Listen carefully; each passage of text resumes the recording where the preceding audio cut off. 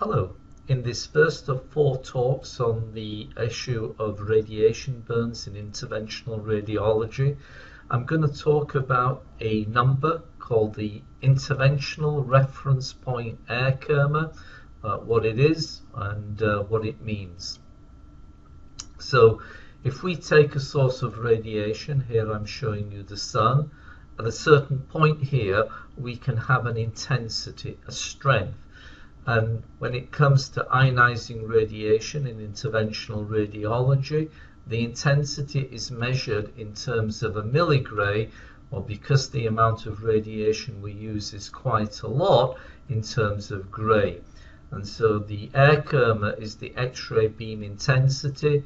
If you want to think of it in a simplistic way, and I would certainly encourage that, you can think of it of the number of photons per square millimeter.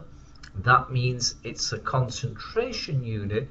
It doesn't tell you the total number of X-rays that are incident on the patient.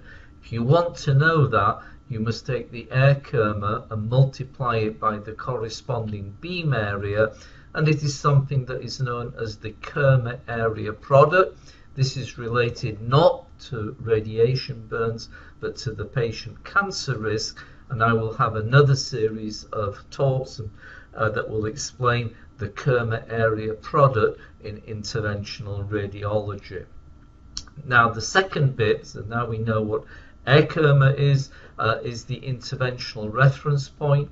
In IR, we rotate an imaging chain around an imaginary point called the isocenter. We take a point 15 centimeters closer to the focal point, and that is the interventional reference point. And any numbers that you see pertain to this point.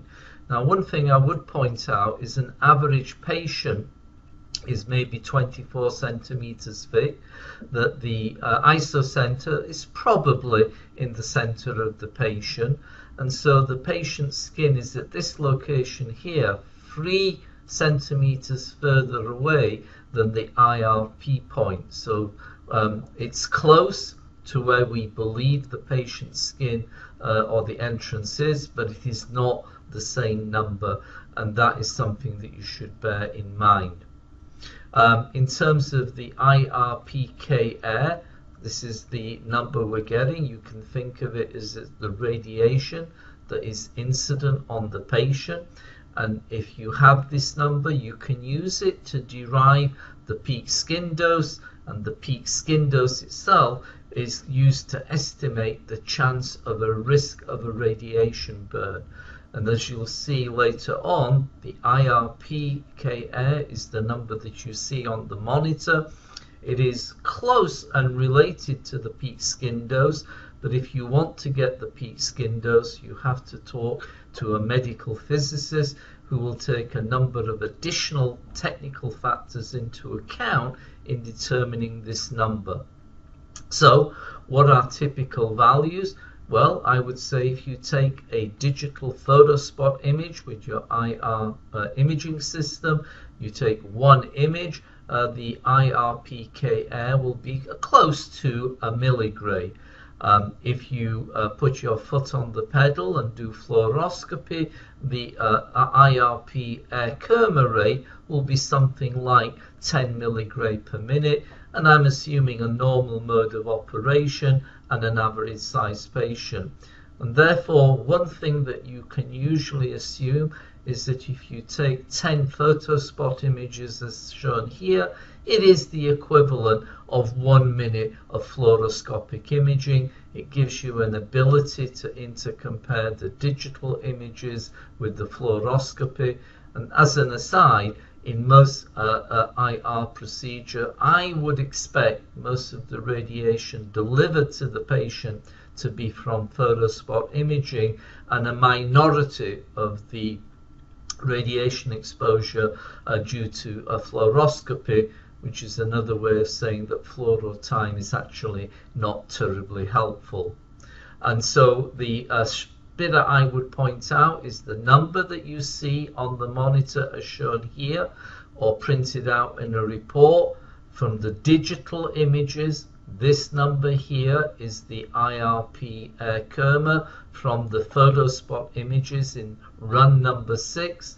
This is how it was done. This is the entrance Kerma. At the end of your exam, you will have another number here, 150 milligray. This is from the fluoroscopy. So we have DSA images, one run gave you this amount of radiation. The fluoro, 25 minutes, gave you this amount of radiation.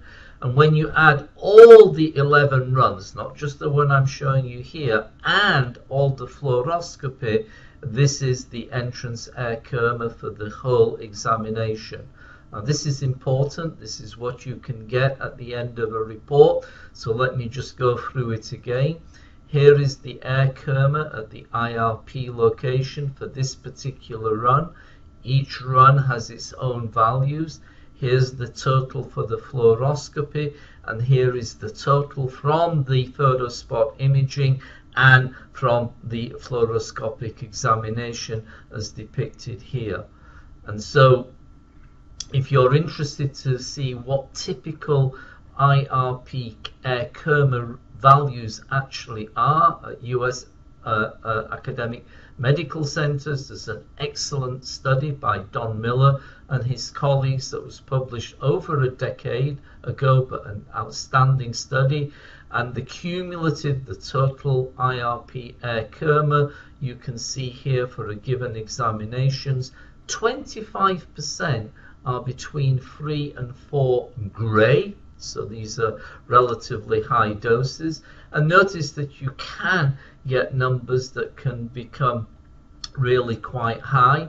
In terms of predicting a radiation burn, you need the peak skin dose. And unfortunately, to do this properly, you need the expertise of a medical physicist who will look into issues such as the overlap of multiple beams, the attenuation of the table that the patient lies on, and the exact location of the interventional reference points relative to the patient skin as indicated here. So it can be done, it's rather involved, and if you want to get a peak skin dose estimate, then that is what you would have to do. If you have any questions on this IRP Kerma rate, I am most easily reached at my Hotmail account, walterhuda@hotmail.com.